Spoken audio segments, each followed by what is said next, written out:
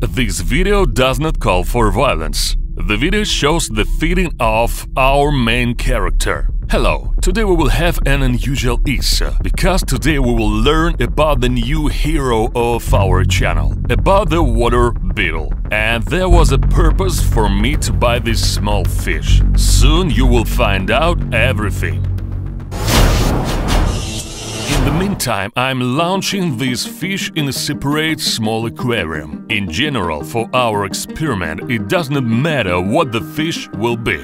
But at the moment it is a Sumatran barbus. If we delve into idea I have in mind in more detail, then we need to recreate the most similar to natural conditions for the comfortable living of a water beetle in an aquarium. And I would like to immediately notice that if a water beetle suddenly attacks a fish, then this also happens in natural conditions. After all, there is a food chain in nature. Likewise, this fish attacks small mosquito larvae. And I doubt that these fish think about the fact that they eat the same living creatures like themselves. And if water beetle eats them, then he also will not think about the fact that these fish are living creatures as well. So, here is the main character of this issue. This is a water beetle.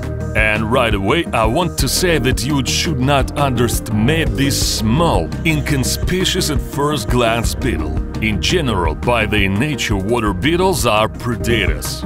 They attack aquatic insects, tadpoles, newts and fry. To begin with, I decided to move these two aquariums together and observe the behavior of the beetle and the fish.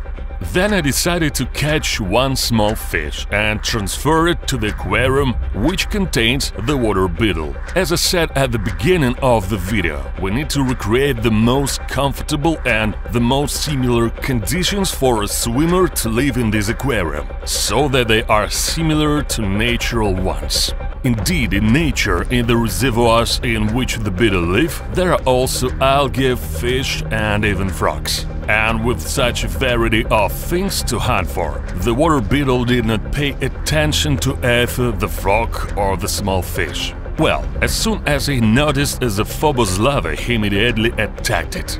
And by the way, the larvae of this water beetle are much more terrible than the beetle itself. Indeed, in the larvae, the mandibles are pierced with thin tubules through which digestive juice flows into the victim's body. And then digested food flows back. Just think, when the larva bites the victim digests itself. And for some reason it seems to me that such facts are even used in some fantastic films. But I just can't remember which ones. If you remember, be sure to write the name of the movie in the comments. In general, more than 4,000 species of these beetles are found in the world fauna. And while the beetle was eating the larvae, below the thoughts was catching small mosquito larvae. At the same time, she was not even bothered by the fact that there was a real predator above her, because the diving beetles are the second most species of the family in order of carnivorous beetles.